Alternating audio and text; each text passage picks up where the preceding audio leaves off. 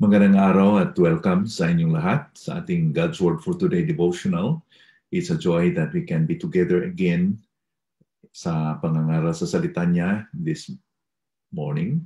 At basahin ko ang ating talata this morning sa 1 Kings chapter 17 verses 1 to 7.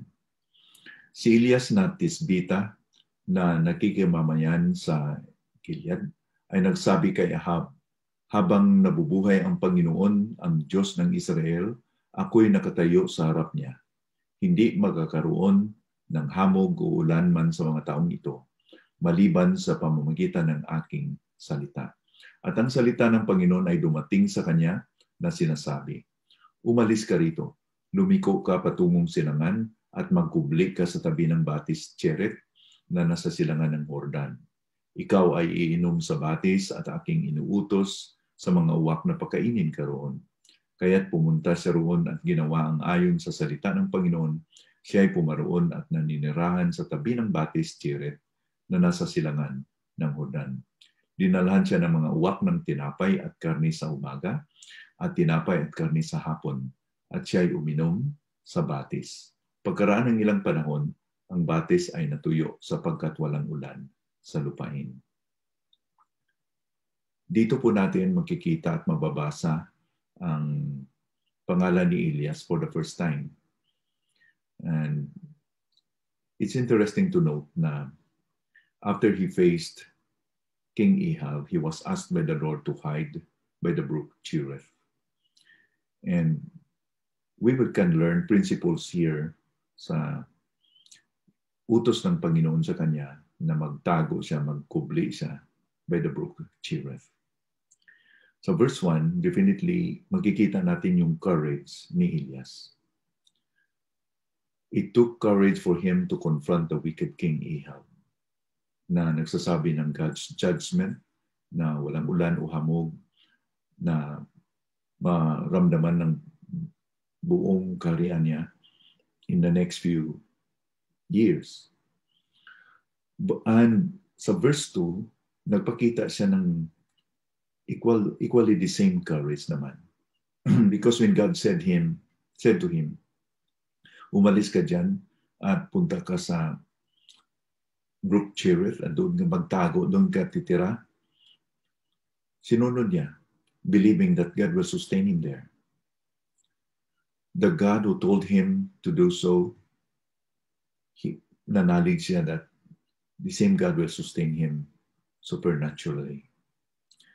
It's interesting to see here na galing sa spotlight, kinuha si Elias to hide at the Brook Cherith in solitude. Minsan, hindi natin maintindihan ang leading ng Panginoon. But if God will lead us like Elijah, are we ready to follow His directions courageously?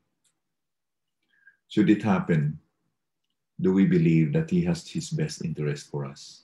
Sometimes, nagdadalawang isip tayo na, "Lord, I'm just doing this and that. I'm already doing this wonderfully."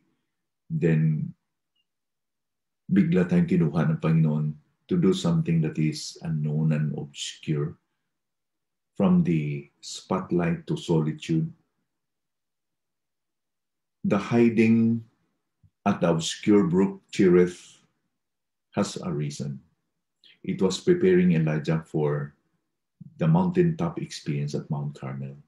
Ibig sabihin, before si Elias mapakig-away sa Mount Carmel against Baal, against the prophets of Baal, kailangan matuto siyang maghintay at the Brook Cherith. On the other hand, makita natin na along this command from God, mayroong pangako ang Panginoon na, "I will send you the rabbins there in order to feed you." Nanalig din si Elias. Napakainin siya sa mga uwak. So the rabbins brought bread and meat morning and the evening regularly. Walang paltas. Every day. Not only for weeks or months, but even for years. Ginawa ng mga uwak doon. It was no less than a miracle, hindi ba? How could unclean birds gather food daily, drop them at the same place at regular intervals for years? It's only because of God's sovereignty that this could be explained. Dagdagan pa, he saw that the source of his drink, the Brook Cherith, kumunti na kumunti. It was dwindling as the days unfolded. Kumunti ang tubig sa batis. Bakit ba? Because there was no rain at the mountain and the land. So, natural naman na kung walang ulan sa bukid o sa bundok, dito sa streams ay wala ding dumadaloy na tubig. Perhaps ito po ang natanong sa sarili ni Elijah. Where could I get my next drink kung ang batis na to ay matuyo na? Perhaps we are in a situation like that. We are brought into a situation where we need just to trust the Lord because God knows what He's doing. Our lesson na ma-learn dito is that our faith is nurtured by our extended time of solitude with God. We have to learn to wait upon the Lord. There is no shortcut. Kung gamitin tayo ng Panginoon, there is a period of waiting and training in solitude. May maraming examples sa Biblia who had the same experience like Elijah. Isa dyan si Moses. Moses became unknown for 40 years. He was the prince of Egypt. He was the adopted son of Pharaoh. Practically, he was really at the limelight, at the spotlight. Pero, kinuha siya ng Panginoon doon, and he became an unknown shepherd at the backside of Midian for 40 years before God visited him again and called him to be the leader of the Jews. Another example is Joseph. Joseph became a prisoner, unknown, forgotten for almost 20 years before, in one day, kinuha siya ng Panginoon to become the prince of Egypt. Si David ganun din. He was hiding in the caves before he became a king.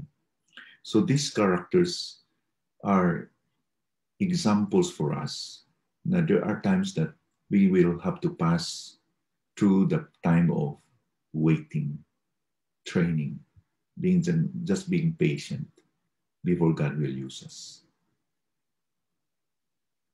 Undoubtedly, it was God's idea for Elijah to hide by the Brook Cherith.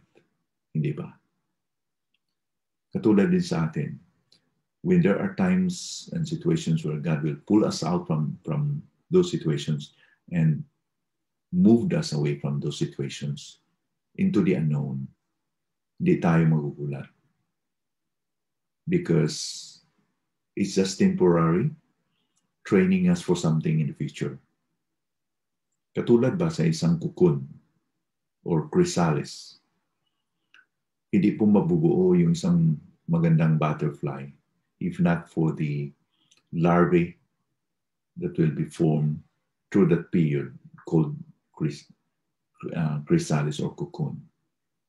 You know, days or maybe few weeks na ang isang butterfly mabuo. Katulad din sa gagawin ng Panginoon sa atin, sa inyo.